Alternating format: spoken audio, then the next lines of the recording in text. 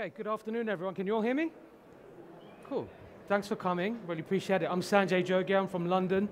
And thanks to Gavir for buffering me and Lindsay from earlier on. We're going to be speaking about lighting and inspiring lighting, creating that kind of drama at an event, on location, that sort of thing. So before I begin, I'm going to show you a little intro video just to give you a feel for what I do and how I do it. If this is going to behave, let's just see. I've always had three great passions in my life: photography, cars, and architecture. I've chosen to pursue photography. I'm Sanjay Jogia, and this is what I do.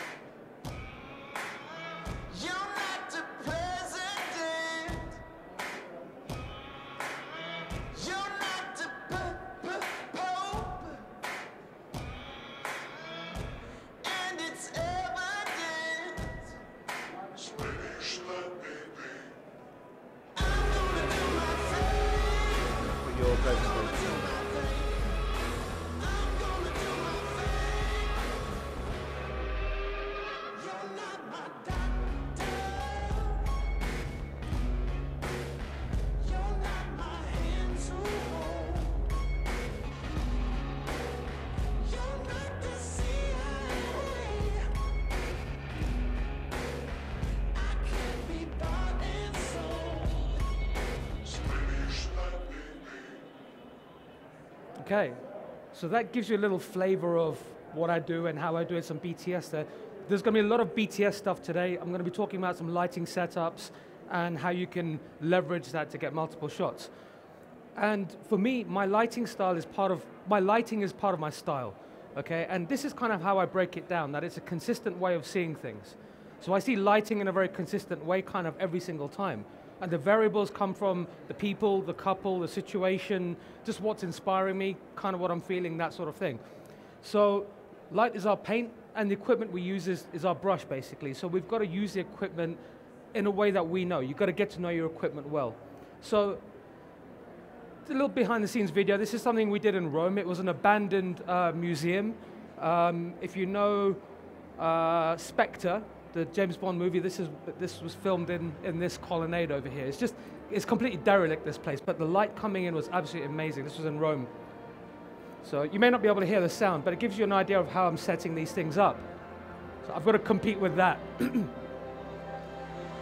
you turn me up a little bit? So basically, we had this really intense sun coming into this very bright colonnade, and I had to place the bride in the shadows. Can you guys hear me? I had to place the bride in the shadow just because it was so hot and so bright. I didn't want it to melt, and she was wearing this outfit that was crazy hot. So that's what happens when the flash doesn't fire. And it's good, I always keep those shots just to show the brides and grooms that this is why we take the effort to set the shots up the way we do. And in the end, this is what we get. This is not retouched, so this is out of camera, maybe just a little bit of processing, okay? But you can see the difference that light makes. So light shaping is a huge part of it. And then we can repeat that and do the same thing with the groom.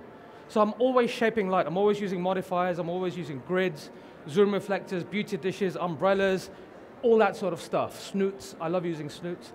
Clearly love it lying down on the job as well. So this is the same place. And I just wanted to use the drama of that colonnade and that ceiling. And at this point, you can see the sun coming lower. This is beautiful, warm light there. So I've placed her in the sun, but the stonework is still brighter, and I'm using this Pro Photo Flash here. The stonework's still brighter, so her skin's always going to be darker. You know, the people will always look darker than the environment, so you have to give it a little ping of light just to lift it. And I had my assistant there trying to create some smoke, a bit of drama. It was just getting blown away, but it did a little something. You can see just the environment that we're in. So at first it looks really beautiful and dramatic and tropical and then whatever, you know.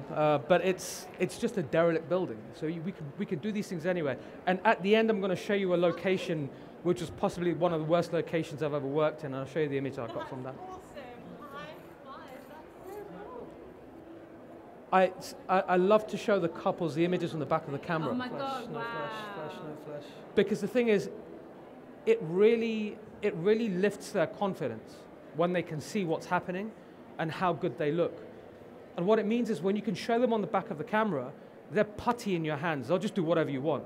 They now fully trust you, but they have that boost in themselves that they can do this. So same couple, this is at night in Rome. I love night photography.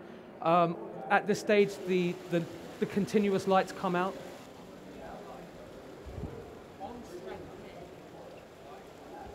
Any of you guys been to Rome? Yeah. When you go to the Spanish Steps, yeah, it's never this empty. We had to do this at 3 in the morning. So I'm using continuous light, just a little fill on them, just to lift some shadows, and a key light just from this side. There's actually another third light off camera there, just to create a little bit of separation in the shadows. Color management is so important. Always create profiles for the camera, get a white balance shot too. Especially when you have lighting like this, which gives off a green hue, you need to be able to control that in post afterwards. So you want the base shot to be as accurate color-wise as possible. Okay, so this is what we get. Another example, so just using available light, you know, so sometimes I just feel a bit lazy, you know, there's some nice light coming through the window, we'll just use that. It's a lovely soft light, this reflection here. Pose the couple, work with the reflections, a few different variations on the poses.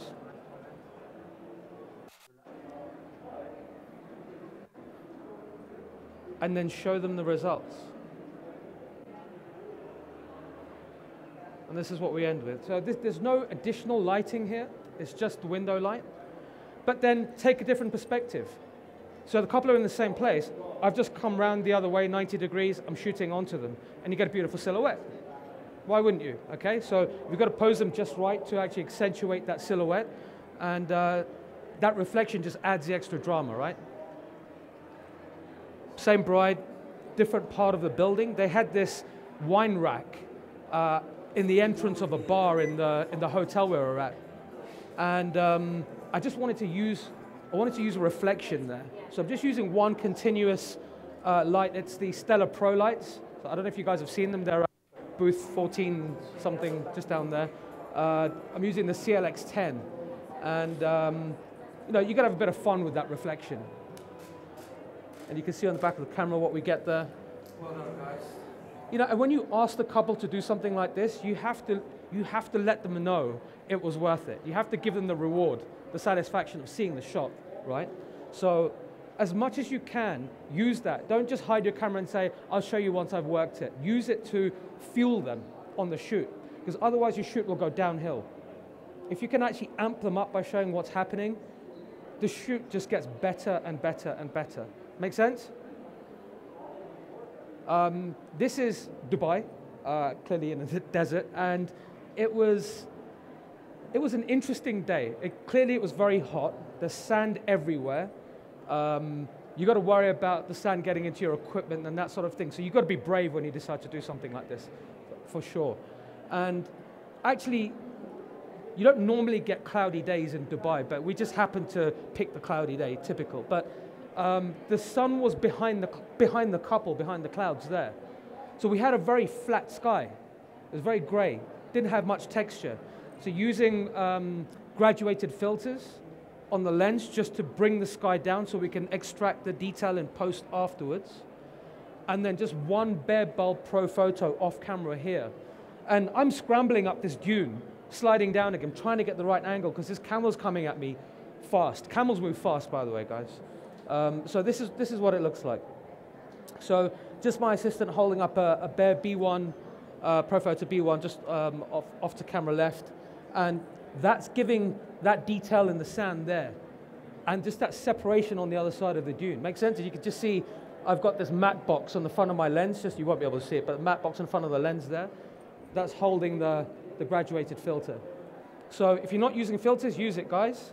It really makes your life easy because what it does, it takes the strain away from your lighting, from your flash having to recycle. It also means you can use slightly less aggressive settings in having to stop down the image because you're not fighting with the light in the sky, you're bringing it down in camera. So you don't need so much flash power. Is that cool?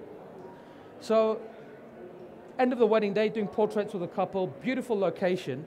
And I've set this shot up, it's using a 7200. I don't often set my camera up on a tripod, but I had another idea for a shot from the same location with the same pose. So you can really leverage your shots. I've set this up as a tight shot just for that tension, that drama between the couple. And we're actually very far apart. So I tell you where, they were basically where that bookcase is, and I was where that, a little further on for where that WPPI sign is, okay? So I'm shooting across this big space. Just two lights, a snooted pro photo coming across this way, and a gridded pro photo behind just to create that separation. And just by switching the lens, without changing the settings, I get this. Okay, so that's just still using the same two lights. I haven't changed my camera settings, I haven't changed the light settings. I've just changed my lens. And because the camera's on a tripod, it doesn't disturb the composition. Make sense? Pose is damn near the same. Okay, so once you have a setup, and you've done the pose and you've done the lighting, yeah, you can tweak the pose, but you can also change your lens, different focal length, and get a whole different shot. Like this. So basically, the question is, where was the light source there? I'm shooting in this gallery, in this beautiful building just outside London where I live. And I've got a snooted pro photo all the way across here. And it's on a really tall Manfrotto stand, it's nearly touching the ceiling. And it's just firing this light across the room. And then behind them is just another gridded light. And that was actually in the room that was behind them, just to create separation. So I switched off the lights in that room so that they had a backdrop. Yeah? I'm actually powering through this. I thought I was going to run out of time. So we have time for questions afterwards as well. This is a wedding that we did just last summer. And it was a Sikh wedding, and in the Sikh temple, the Gurdwara, was basically just a converted office in an industrial area. So when the wedding cars, Bentleys and Rolls Royces were coming in, they were greeted by storage containers, and it was a dump, it was terrible. And when you go into the actual room where the wedding happens, again, it was just a converted office, you know, tiled ceilings, horrible carpet, vertical blinds on the windows. It's almost like they'd cleared up the desk the night before and they'd turned it into a temple. And so I was really fighting to find nice clean angles, inspire myself to think of what I was going to do with their portraits afterwards. And I don't know if any of you guys have ever witnessed a Sikh wedding or shot a Sikh wedding, but the couple, they sit on the floor. There are passages from the Sikh holy book being read out, and they have to bow down, get up, walk around the book 4 times after each hymn. And then they come back round, they pray, and they bow down again, and they sit down, and they wait for the next one. So I just happened to be side on to the bride at this point. And the groom, he was like, you know, he was like a giant, this guy. And the bride was very dainty, very elegant, very slim. She almost fit within his profile when they were standing side by side. So I saw this shot and I thought, okay, that's cool. You got to get the shot because I can crop out all the other distractions. But in my mind, I'm thinking, she's going to be protected for the rest of her life. You know, he's always going to be in her shadow. You could see the power and strength in him.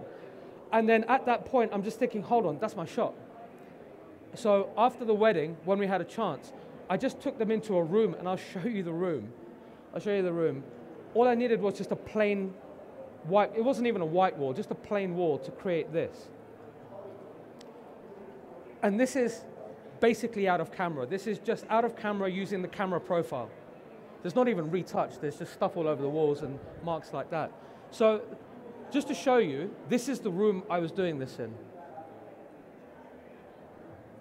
Oh, hold on, let me replay that. I don't know what happened there. There you go.